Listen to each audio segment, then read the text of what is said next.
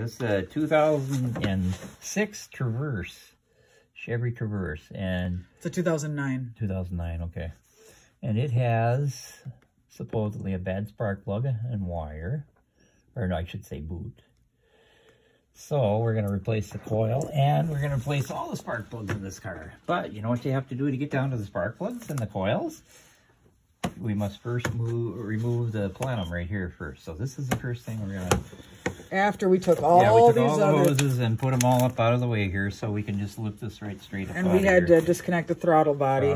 Yeah, we've got a couple of connections here that'll have to be disconnected too, so we'll do those two along the way. All right, here we go. 13 millimeters to get all the sockets that are in there, right on there. Just put it on this ratchet here.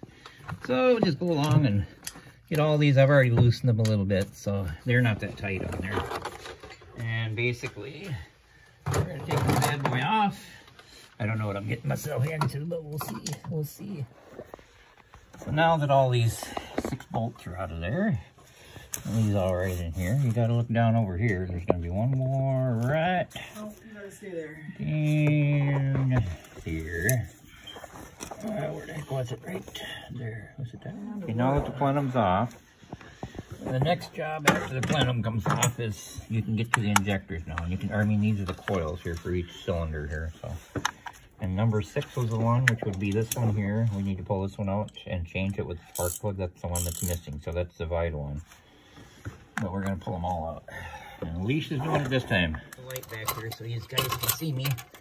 Okay, there's the plug right here. You just have to go in this way and line up the prongies with the coil pack. You push it in part ways, and then see this thing on the side here, the tab, you push in on that, and that draws it the rest of the way into the injector. And that's it. The rest now is just to start reattaching hoses and everything. We got a bolt that's got to go into this one and hold it in place. All kinds of goodies here. There we go. Let's go over the top. That goes right there. Ooh, is that going very far? Holy cow. There we go. It's in.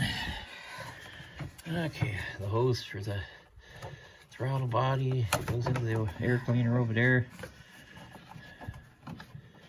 And a few more hoses, and it should be ready to go. All right, done. So we got the engine back together, all the hoses back on. She's doing an oil filter change and oil, so that's good. Happy for her, good for her. Good for you, Aliesha. All right, so now proof is in the pudding. Will it start? Or will it start and blow up? Nah, I'm confident she'll run just fine. Oopsie, did I put that upside down? Nope. She'll run just fine. Okay. Will it run? Or live to die another day?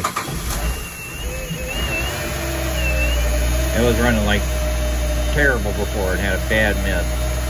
Now she's smooth as silk. Okay. Shut her down. Sounds good. Well, there you go, folks. That's how you replace spark plugs and yeah, I had one coil pack, the one that was over here, and number cylinder 6 was bad. We replaced that one too. So there you go, folks. That's how you do it. Thanks for watching, and if you like the video, give me a thumbs up and leave any comments if you so do decide to or choose, and we'll see you next video.